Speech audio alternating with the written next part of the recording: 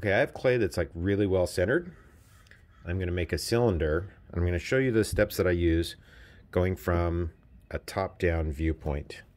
Okay, so I put my left hand on the side of the clay here. It's just kind of, these fingers are resting, not squeezing.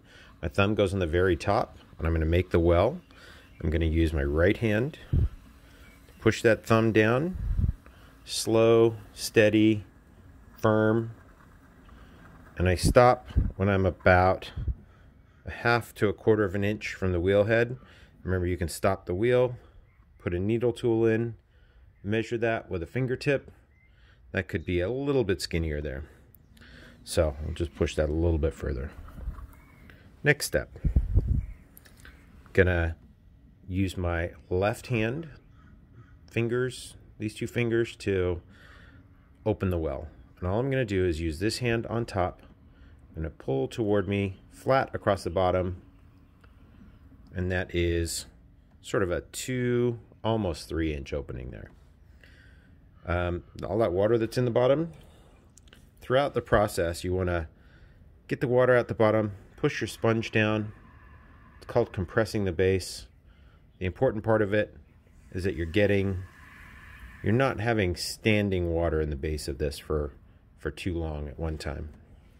Okay, so now is where I move to 3 o'clock on the wheel. My right hand is on the outside, my left hand's on the inside. And see my hand position here? My fingertips are going to squeeze together, and this clay is getting taller. But see how my hands are connected? I never throw like that unless I'm using something really tall and my hands have to be separated. So right now, this hand is going to really kind of try to pinch and scoop this clay at the very bottom here.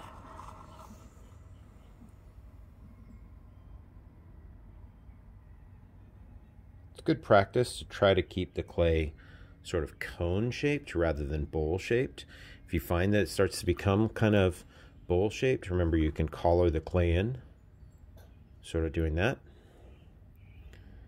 All right, I'm going to just take a little bit of that clay off the bottom, and now I'm going to pull this again. Fingertips together, squeezing, slowly coming up the wall. And I always stop before I get to the very top, so I'm about a ½ inch from the top there. Now there's other steps that I can do. I can compress the lip, my fingers, just like that. This finger pushes down. These fingers just kind of rest there. I've got a puddle in the bottom, so I'm going to get that puddle out. Got a sponge. All right, kind of reach in carefully. Use one hand to support the other. Kind of mop up that puddle that was in the bottom. Remember, there's a step called leveling the rim, and this isn't very uneven, but I can just do this as an example.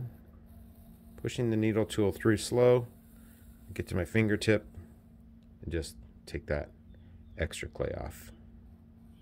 Okay. Now, it's a little thicker here than I want, but I'm going to just kind of demonstrate this step here, where I'm going to take this wooden knife tool. I'm going to hold it really firmly with 2 hands. I'm just going to kind of shave some of this bottom thickness away. So you can kind of see how I was holding my hand, sort of like that. Got this ring of clay here that I'm going to run my needle tool underneath. I'm going to stop the wheel, peel this clay away. Okay. And then you'll remember that I was talking about using a rib tool to clean up the outside of clay. So here's how I clean up the outside using a rib tool.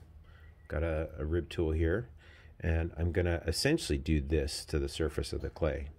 Just going to scrape up any gooey clay on the lip. And so my motion tends to be sort of like this, where this finger goes on the inside, traces to the outside. So you'll notice that my motions tend to be very slow, steady, and I really try to be methodical. Okay. Now, one sort of last step I do before I finish anything is I always just take another look at the lip. In this case, I can kind of round the lip with a sponge. So you can compress the lip with a sponge. You can compress the lip with a piece of leather, leather chamois. A lot of people use that to make the lip smooth. And what I'll do now is I'll stop the wheel and I'll show you what this looks like when we cut it in half.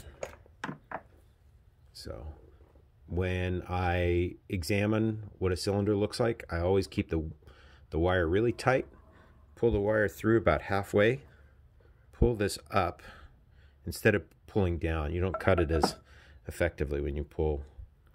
And so there's what that looks like. Tiny bit thick here, but it's a pretty decent cylinder.